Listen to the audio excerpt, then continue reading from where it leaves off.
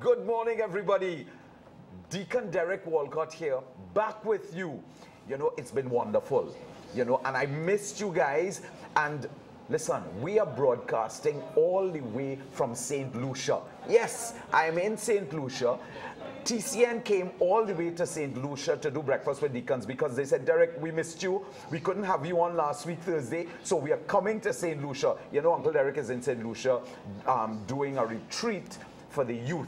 So TCN came to St. Lucia to do Breakfast with Deacons, right? April Fools, gotcha! We're in Trinidad, and Uncle Derek is back. And welcome to the #1 breakfast show in the whole of Trinidad and Tobago. So I want to welcome everybody, and you know, it's good to be back. You know, I did a lot of crazy things in St. Lucia. We're going to share with you that, share that with you another day. But today, as we always start with a shout out to all those who look on, and we always start with Papa Francis and his word of the day. So let's see what Papa Francis has for us today. Papa Francis says, serving. What does this mean? Serving means giving an attentive welcome to a person who arrives.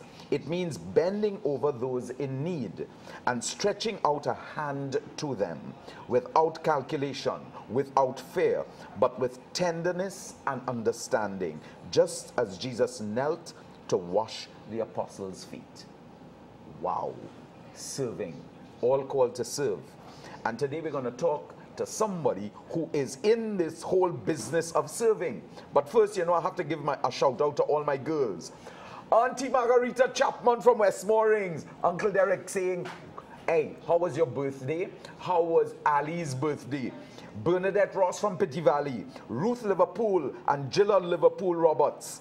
Marina Butts from Diego Martin, Veronica from Santa Cruz, Judy Ford from Tunapuna. Hey, this list is getting long. Glenda Sobers from Couva, Patricia Joseph from Couva, Inez from San Fernando, Petra Francis Chang from Union Hall in San Fernando, Anne-Marie Moore, Rabatali from Gulfview, Joan Clifford from San Fernando, Helen Khan from San Fernando, Villa from Laissez-Faire, Christ the King, Alison and Roger from St. Joseph, Simon, Deacon Simon, I'm back. Good to see you. Alison from New Grant, hi Ali, as one of my first viewers on this Breakfast with Deacon show. Thelma from San Fernando, Yolanda Kazouf from Philippines in San Fernando, and Henry Harper are saying hello to everybody outside here. Welcome to Breakfast with Deacons. I know you're on. Don't forget to call in after the show, 680-1043, and tell us what you thought about the show. Okay? Great. Today I have a wonderful person. Her name is Lorraine Pouchet. Yes, Lorraine Pouchet, you got that right, eh? You know, from the Pouchet boys who with Silver Stars and so on. She's married to one of the boys. Well, she's my guest on the show this morning. Lorraine, lovely to have you. Thank you for having me, Derek. You're thank wonderful. you. Lorraine and I go back years. But I tell you years, we ain't talking about that anyway. If you only know how many years. That's okay, plenty years. We aging gracefully, man. We aging gracefully. And not only that, we are neighbors. We used to work together at the National Commercial Bank, and now we are neighbors. So it's wonderful, you know. She has a lovely family. But Lorraine has many dimensions to herself. She's an entrepreneur, but she's also involved in parish ministry. She's president of the Trinidad and Tobago Incoming Tour Operators. She's a board member of the Trinidad Hotels, Restaurants and Tourism Association. She's a cabinet-appointed standing committee for tourism. She lectures at Credi. She has her own counseling practice, and she's the lady. You ever heard about original pain therapy? Well, as the lady, you know, this is Mrs. Original Pain Therapy, and she does a lot of work with families and a lot of work with youth and a lot of work in the parish of Petit Valley and elsewhere. So we've brought Lorraine here to just share the good news of what she's doing, and it's all about counseling and helping those who who need help. So it's good news, and we're just showing you the different dimensions and ministries of your Roman Catholic Church. Lorraine, thanks again so much. No problem. So, anytime. talk to us. I mean, you know, you are my neighbor, but they don't know you. So tell them a little bit about Lorraine Pouchet. You're a mother, you're a wife. How many children you have? Well, the first thing I want to say is that Lorraine Pouchet is 61 years young. Awesome. Young. We are as old as we feel. Yes. Okay. Yeah. I've been married this year, would be 44 years. Fantastic. To the same man. Oh, that's even better. And he has really been, apart from God and Jesus, my strength and my support. He supports me in any undertaking. Sometimes he wonders if I'm cloning myself with the amount of things that I'm involved in, but he's there as a support. I have 4 children, and 2 girls, 2 boys, and 3 grands. The eldest grand is going to be 18 in August. What? And then, yes, I've been around a while. And then 2 younger ones, 2 girls, 8 and 6. Yeah. So that, you know, apart from the theoretical aspect and being educated in counseling and so on, I do have the practical experience of family, because the whole original pain therapy is built around family. It's about family and understanding family, how family should operate if it doesn't operate properly, what are the resulting dysfunctionalities that people could have, okay? I was very lucky many years ago, 23, 24 years ago, my father died. Clark and Batu has a grief counseling group, and I was invited because he was buried through them. And they would every month invite people to come in if they needed counseling. I felt I didn't need it because I knew my father was in a better place.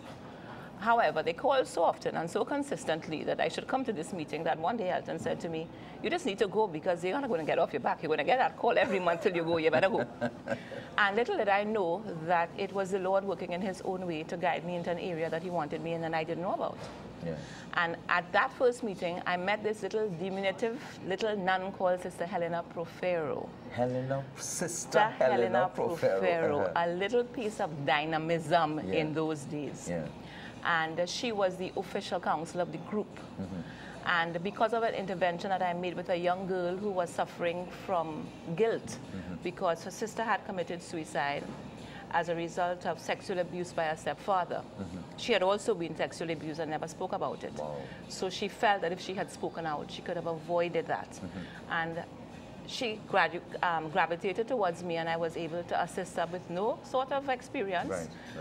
Just opening myself to her and listening and trying to help her and getting her to get the professional help that she needed. So Sister asked me if I would be interested in learning about this original pain therapy counseling. And I said to her, I said, Sister, you don't think I have enough problems in the world for me to deal with it? I have to go and listen to other people's problems, you know. And she said, well, come and do the course. And see how you feel about it. And I was bitten by the bug, because original pain therapy is an amazing form of therapy. I would just like to ask you, though, if you could say a few words of prayer for Sister. She's very ill. She's in Port of Spain General right now. She had surgery about a week and 3 days ago, and we're not very happy with her progress so far. You know, so I just ask those who are listening who have experienced Sister and the original pain therapy to just say a prayer that she would, you know, get better as quickly as possible, and if that is not God's will, that she be able to demit this life as peacefully as possible. You know, we all join. But she's an absolutely beautiful woman. That prayer, Lorraine. You know, thank God and thank God for this beautiful ministry that she led you to. And she is the pioneer for original pain therapy in Trinidad and Tobago and in the Caribbean, actually. At the time, the only 2 original pain therapists in the whole Caribbean was Sister Helena and myself. You know, and I came along into this ministry with her, and she calls it a ministry. I came along into this ministry with her, and she taught me everything she knew, everything. I followed her like a shadow for years. Every talk she gave, every course she gave, till I thought that perhaps at one time divorce may be on the cards, because my husband was saying, you're married to Sister Helen? No, you're married to me, you know. But he's a good man, and he understood it was God's work, you know. And then she said to me one day, listen to me, I have taught you everything and you are doing a great job, but you need to go and get that piece of paper that says you can do this.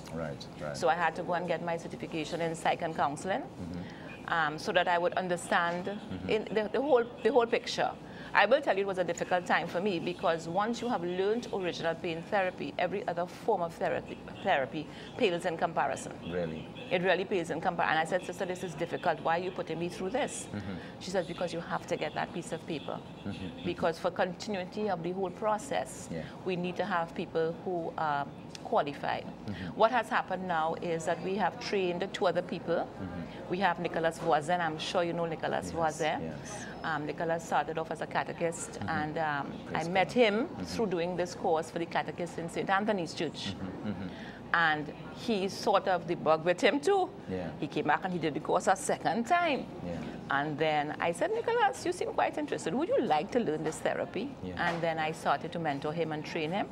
And actually, Nicholas is in his final stages of getting his master's in psychology. Wonderful. So we're very happy with that, and to have a male on board. Because it's very, very important, especially for the young people out there, to have a male. And then Anna McCletchy-Burke, who is now a principal of one of the schools. Anna did this course through Deborah DeRosio's group. Not remembering the name right now, a senior moment. And she was very interested in it, and she asked to train. Now everybody has to do their own to be counseled first, so they deal with your issues. You have to deal with your own issues. Right. And so she is now just finished actually handing in her thesis, and she's also doing her in psychology. So you have only 3 people in Trinidad currently practicing. That's right, and we have somebody else training right now. Excellent. We open our arms to anybody who would like to come in and do the training, but you need to be committed, because this is not just a business, this is a ministry. It is a ministry. And we look for certain qualities in the people, and it is really essentially, we consider it very Catholic and Christian oriented, because original pain therapy is not just about the psyche, it's about the body, the mind, the spirit. The soul is the whole person. And we touch on all aspects within the process of the therapy. So that is very important that who is coming to do this therapy needs to be of a certain, I would not say only intellectual level, but there needs to be that part of of who we are spiritually, that, because you know, the lifestyle that you live influences the work that you do. So I wouldn't say anymore. I think that speaks volumes, you know. So we need to have a certain lifestyle. So, I mean, that basically, and I've been doing this. I was working in the bank. Yeah, we were working in the bank. When, you know, when I was introduced to this thing, I was in the bank when you were introduced. I was in the bank. I was in this thing so long. I was in middle management when NCB became part of FCB. And I was introduced to this thing through Sister Helena, and I really wanted to get involved, and I got my confirmation through a Life in the Spirit seminar, where I was Life in the Spirit Life seminar. in the Spirit. You hear how important this thing Life is, this encounter with Christ with a Life in the Spirit seminar. When they prayed with me, and I said, well, look, God, give me gifts. I'll be happy with the gifts of tongues or something, you know. And the lady is saying to me while she's praying with me, counseling, the gift of counseling. And I said, no, I don't want it. And she said, are you crazy? You can't tell the Holy Spirit you don't want the gift of counseling. I said, I will tell you, as I told Sister, I don't want to be seeing about people's problems. She says, well, that's what the Lord has intended for you. Amen. I didn't do it once. I did Life in the Spirit twice. The reconfirmation was the same thing. Amen. Counseling. And I was guided. I mean, he must be laughing up there right now. I was just guided. And everything fell in place. Eventually, FCB offered something called VSEP. You know what that was? I took it too. And your girl was the first to sign up on that. And I said, okay, so now I can do help husband with his business, which I was doing quietly, because he's a tour operator, he's into tourism. And then I was able to do my work. And we have now registered an association of original pain therapists. We have formally applied to the Catholic Church to be an official. They have named us, but we wanted to be official. A ministry within the church. And our dream is one day to own our own counseling center, where even though people cannot afford to pay, they can come. You know, those who pay, those who can't pay, don't pay. And we want to focus a lot on our youth, our adolescents, our young adults. The newly married, the about to be married. Those are the areas we want to focus on. But Lorraine, You know, That's when a I was just mouthful, going over, it's a mouthful, but when I was going over the bio, you also said, you know, I also noted that you work with Credi. Yes, original pain therapy is a mandatory course at Credi. So Can you believe that? This is I fantastic. teach, Nicholas teach, and Anna teach. We take it in turns and we facilitate the groups. We have groups from as small as 10 to as large as 25. So you all, is this mandatory? It is mandatory at Credi if you're doing the education and if you're doing the guidance and counseling programs. Right. Because Archbishop Gilbert was a very visionary man, a quiet man, not a Trinity cultured man, but a visionary man. Right. And he understood that if we are turning out people who are going to go out there and be educating our young people, they can't be carrying and projecting their baggage onto these young people. They need to deal with their issues. So you don't only do the course, you got to come and do the therapy. You got to deal with your issues. People so of we are Trinidad now, and Tobago, did you all just hear that? Yeah. You're talking about all the graduates from Credi. They have to do the OPT course, not only the course, not only the theoretical aspect, but the inner work, your own individual so they have to do work. their own inner work They come for to their us. own healing, their own inner healing, and then they learn how to do this. And then, no, they don't learn how to do it, but they learn how to recognize what's happening with the young people who are presenting themselves, and they do not project their pain onto these young people. Wow. Dr. Jules, who was the past head of Credi, Dr. Verna, oh gosh, she did this course, and she was one of the main people who was pushing that this course must be in there. And I want to send out a special hello and thank you to Bishop Lianos. Yes. He is an absolutely amazing, God-filled man. Dr. Robs, you're getting big up today, boy. And he understood, because one of our first meetings to bring this work into the Catholic system was with Bishop Robert. Bishop Robert. And he, as a psychologist himself, he understood the power of this work. And he really smoothened the way for us and made things happen. And it's because of, I think indirectly because of him, that we have been able to reach so many people. And I just want to make it clear that this is not only about Catholics, and this is not only about Christians. Anybody who wants to go on a journey of self-healing and of self-discovery and healing of themselves is very welcome to come and do this course. You know, it's really based on the Inner Child theory. It was first of all pioneered by John Bradshaw out of the United States. But he started just with from infancy, from the time we are born. Okay, he started from infancy, and he went to infancy, toddler, preschool, school age, and he sort of pulled everything together with the adolescence and the forming of the new adult. And Sister felt that, oh no, if God created us, it goes even further back. It goes from sister? Helena. Our sister Helena. Our sister Helena felt that it goes even further back, and that the damage that we are seeing in people has its root in the prenatal stage of development. And she did some research, and I assisted her, and we came up with that first part of our course, which is the prenatal stage of development. And if I'm rambling too much, you just put a pin in. But when I start to talk about this thing, you know, both of it's us just, we have motor mouths. Motor mouths on television today. And that first part, and it was confirmed in a very powerful way at the recent Divine Mercy Conference. Dr. Ricardo Gomez spoke about that. We spoke, and he gave, I mean, I was getting goosebumps when this man was talking, because I almost couldn't make that conference. And then I got up one morning and said, everything has to clear. I'm going to that conference. Because I was trying to go to the other two and I never reached it.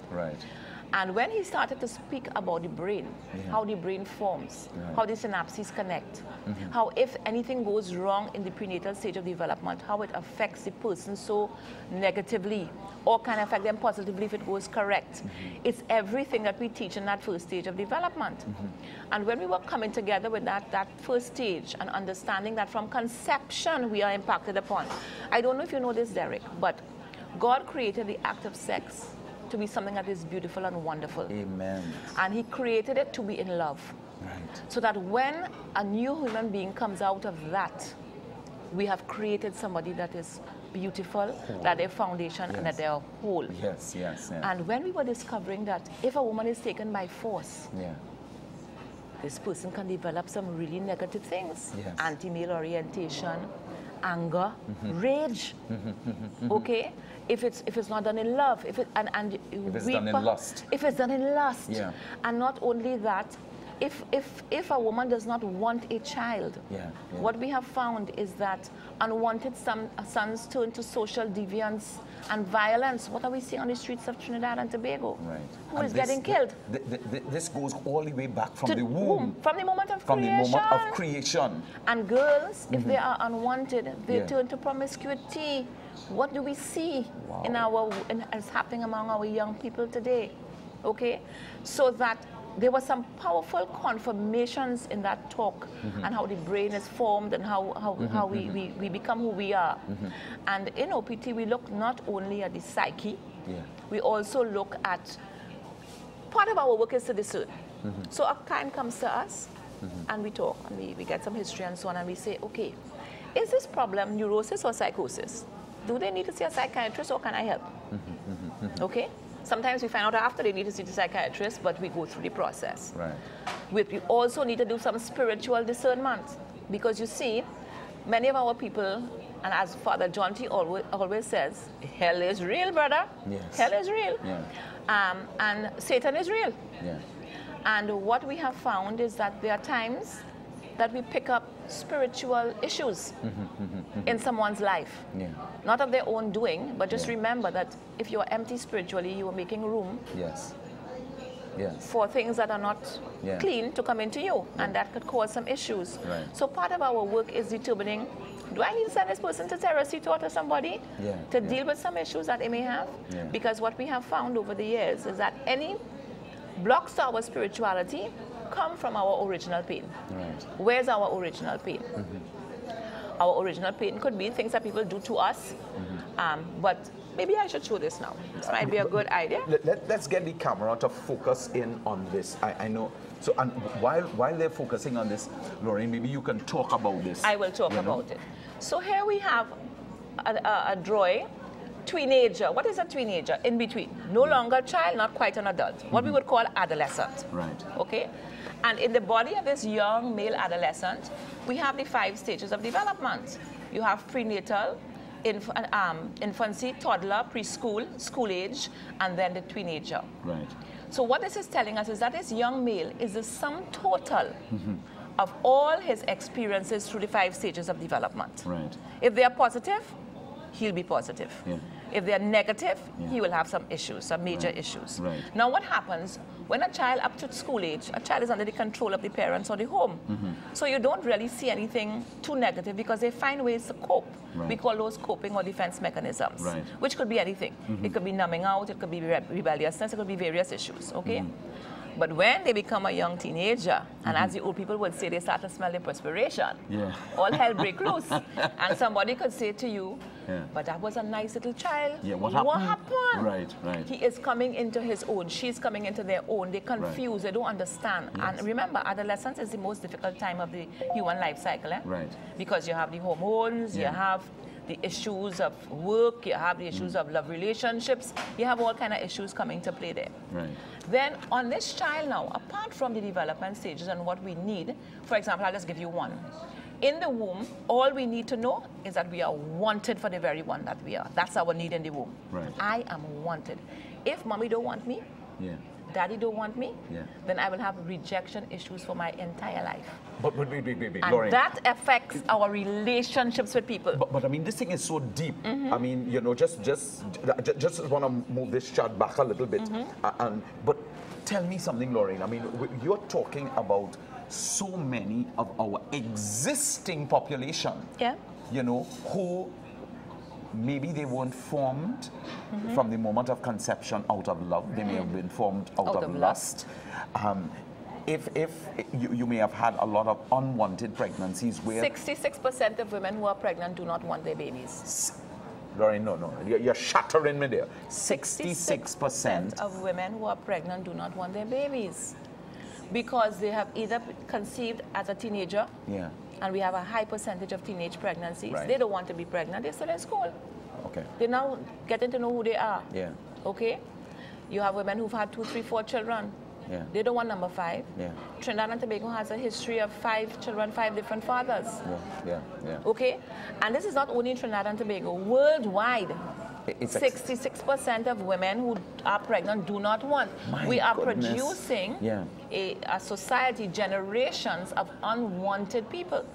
Males will turn to social violence. Girls will become promiscuous because they are just looking for acceptance. Males are also looking for acceptance, but they go to look for it in the wrong place. And in the absence of a proper family system and structure, the gang becomes the parent. You know, people as Lorraine and I were sharing, you know, and sharing this incredible ministry. The good news about this ministry is that we have it in the Catholic Church. The good news is that, you know, there are people within the church that are basically working in this ministry. Now, we also heard that we only have 3 people in Trinidad and Tobago. And I mean, if you're looking at 66% of all pregnancies, you have a challenge there in terms of not planned, maybe not wanted, that type of thing. Do you recognize or do you realize, you know, how much healing has to take place in this land? A lot. You know, I want to encourage anybody looking on. If you feel so called, remember Papa Francis's word for us this morning is all about serving. What does this mean, he says? Serving means giving an attentive welcome to a person who arrives. It means bending over those in need and stretching out a hand to them without calculation, without fear, but with tenderness and understanding, just as Jesus knelt to wash the apostles' feet. To me, that it's amazing that we're talking about service in such a beautiful way today. You know, Lorraine, I know we only have a couple of minutes. I just wanted to interrupt you for 1 second. I really want to talk about this. The parents... Let's get this back in focus. The parents are also a powerful influence because that's the family system. And you and I are who we are because of the family system and our genetics. Okay. Then we have our experiences, but it's not just the experiences in the family, it's the experiences in the church. Okay. It's the experiences in the schools, how teachers interact with our children who have them most of the time. And it's also the socio-cultural influences on who we are. What do we see? Somebody was saying, I don't know where this little child learned to whine like that at carnival time. I said, but you're taking the child to see carnival since he's 2-3 years old. When you're watching it from on top, what is he seeing? What area of the human anatomy is he seeing? What do you think he's learning? And we don't understand these simple things that influence who we are as a people. How can we help? Bring me back so I can continue talking about this because we just touched the tip of the iceberg. You all realize that, according to Lorraine, we've just touched the tip of the iceberg. We got to bring Lorraine back to talk more about original pain therapy. We want to encourage you all too, that those who may need people, those who may know people who need help in these areas, get in touch with us.